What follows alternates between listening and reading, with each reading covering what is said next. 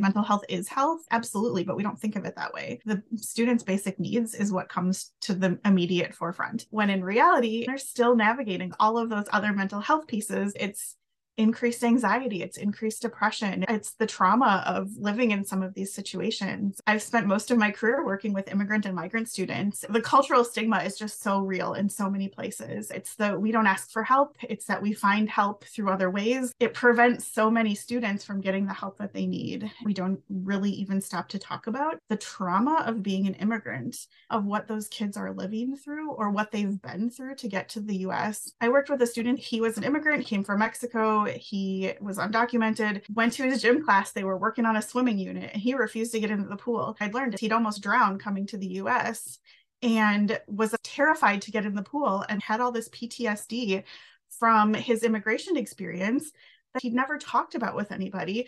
And now we're saying, put all that aside to participate in a PE class. It was that trauma that he had that nobody took into consideration. Shakopee, Minnesota, a suburb of the Twin Cities, they have a huge influx of immigrant students. They use their ARP funds to work with a bilingual, bicultural therapist in the community to come in and provide small group counseling to these students so that they have a safe space in a language that they could all communicate in to talk through and process their immigration experience, so that they could do that and then go to class and engage. Schools are not equipped.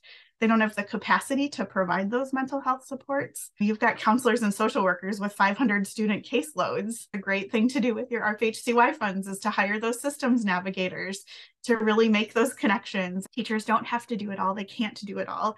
They already do the amazing thing of educating students. It's recognizing and understanding how those little pieces might fit together to lead into someone's homelessness or someone's homeless situation. It's all about relationships. The students that I worked with, I haven't been able to help them every time, but I can say, I want to help you get connected to this person who can actually help you. I'm not going to just hand you a phone number and wait for you to call. I'm going to call with you. I want to hand you off to this person who does have the ability and the capability to help you, but I'm going to make sure that you get there without just waiting for you to kind of figure it out on your own.